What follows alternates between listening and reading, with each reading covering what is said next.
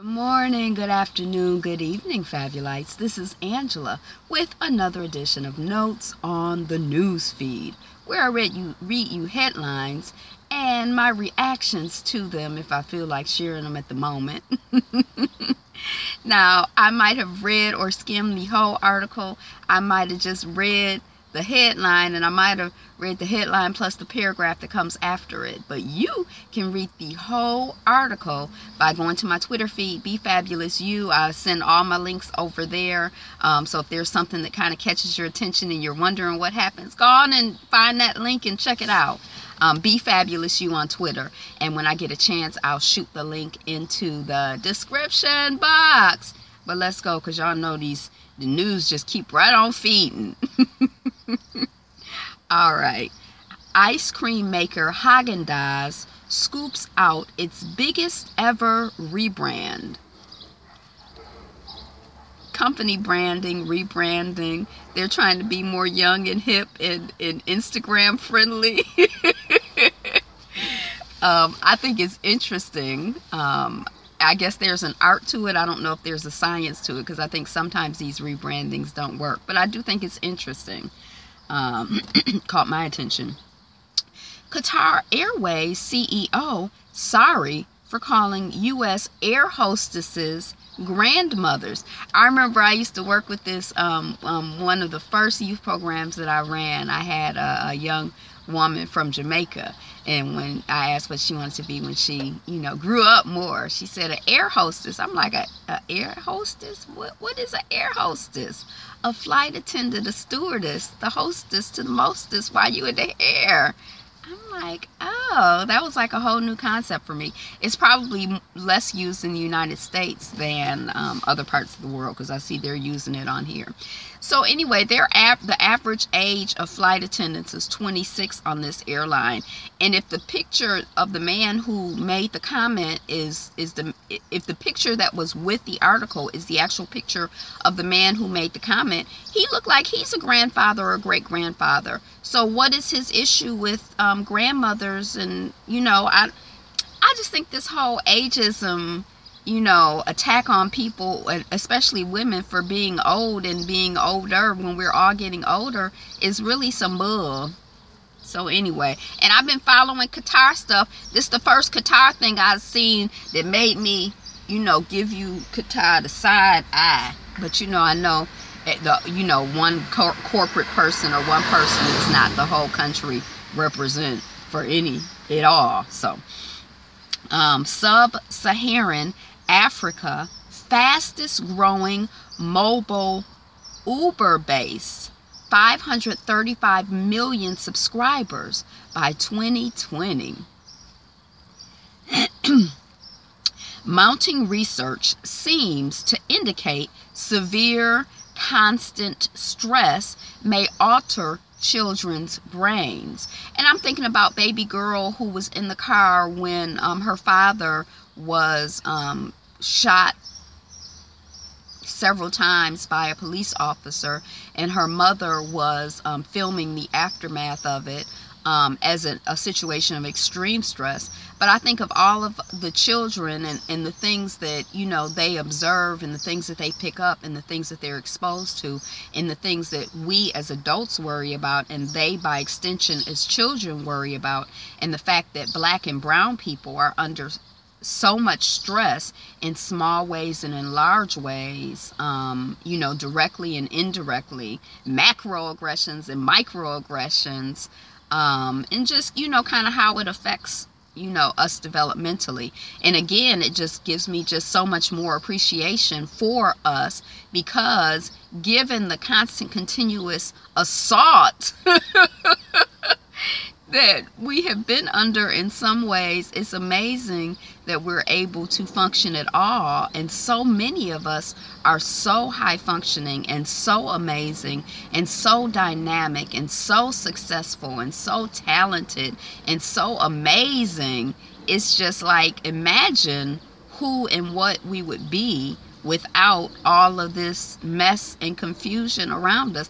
If we were just carefree, free to be like the other people seem to be. Imagine.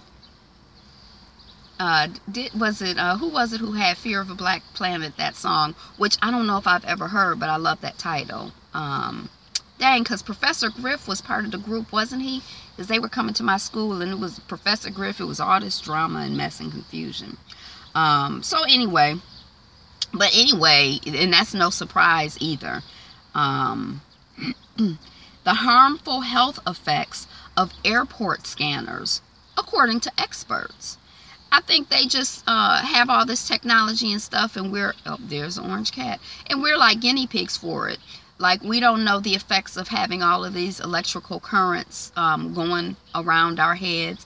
I remember at one point, all of these children were getting leukemia. That might be before your age, but does anybody else remember that? It was like every time you looked up, some child had leukemia. And then it turns out that a lot of these schools were positioned by electricity plants, or, you know, places where they generate electricity.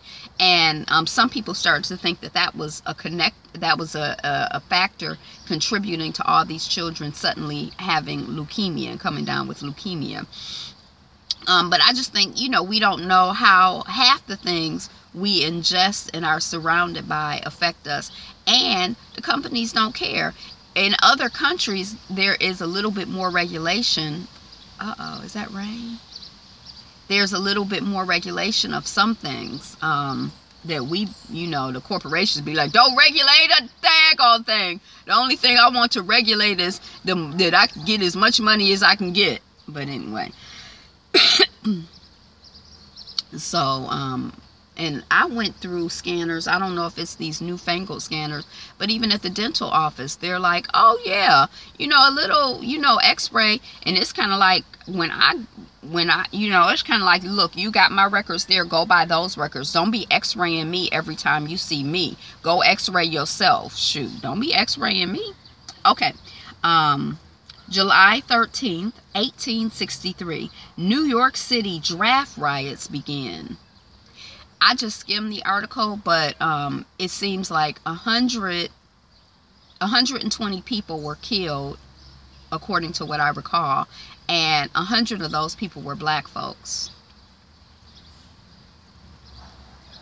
I was watching some videos on Tulsa, on the community, the black community outside of Tulsa, Oklahoma, in like the 1920s, I don't know, but what we call Black Wall Street. And that video was just very, I don't know if really disturbing is the word, because I don't know. I guess I still do get disturbed by this stuff. So yeah, it was disturbing. But they just systemically pulled people out of their houses. They were burning houses. One guy said that his father had hid him in the attic, and when the people came and got his father was like, please don't burn the house down. But he didn't tell them that his wife and children were upstairs, and luckily they didn't burn that particular house out. They were disarming black people, so if black people had guns, they were taking the guns away. They bombed from above. So who has bombs? You got a bomb? Because is that like normal, you know, just, you know, your neighbor got bombs? That seems like some government stuff. It was awful. It was awful. And then people were buried in unmarked graves. It was just hateration and jealousy. That's what it seemed like to me. But anyway, yeah, I don't know what the draft was about, but why it's called New York City draft riots. But and then you think about something like that, like, so once you've built a business, you have a home, you're thriving, you're doing well, and then someone just comes into your home and into your community, threatens to kill you, kills people around you, burns houses, takes your property. The white people were looting the houses. You know, runs you out of town, because I had heard before that they told people, look, you get on the train, you get out of town, whatever, don't come back, because they wanted the property. They, you know, did not want to see them thriving, and just wanted their shit. They were robbers. They're gangsters. They just, give me your shit, you know, check it in. That's what they used to say when I was a kid. Check it in, when people were getting $100 gym shoes, and that was like, woo, they be check it in. Gangsters, thieves. But then when all of that happens to you, when you go to the next place, how does that affect your ability to rebuild? You know, how many times can you rebuild when somebody just keeps ganking stuff away from you? You know, how does that affect you emotionally? How does that affect your children and, you know, your confidence and your comfort and your security, your sense of you know, your sense of being? And, you know, airports are trying to find ways to deliver food and drinks to gates. So you can order, like, they're developing programs where you can order like up to a day in advance, and like maybe you're gonna be flying out of Terminal A, but you know, over at Terminal D, and you flying out of Philly, they got Philly cheesesteaks, and you really into Philly cheesesteaks, and you don't have time to get from Terminal A to Terminal D, but you could order and have it at your gate when you get there. Now the only thing is, so that seems kind of cool. I'm not into Philly cheesesteaks, but you know, I just use that example. Oh, in Texas, all these meat eaters, you can have them. I don't know what they have in the airport because I didn't get around much. They had a, are they picking up leaves today? Okay, I'm a cut this off. But anyway, I thought that was an interesting article. Thank you for clicking and sticking around for the video. Welcome and welcome back if you're subscribers or new subscribers. If you aren't, click the subscribe button down there. Give me a thumbs up, like the video, share. Have a wonderful day. Be you, be fabulous you. Peace.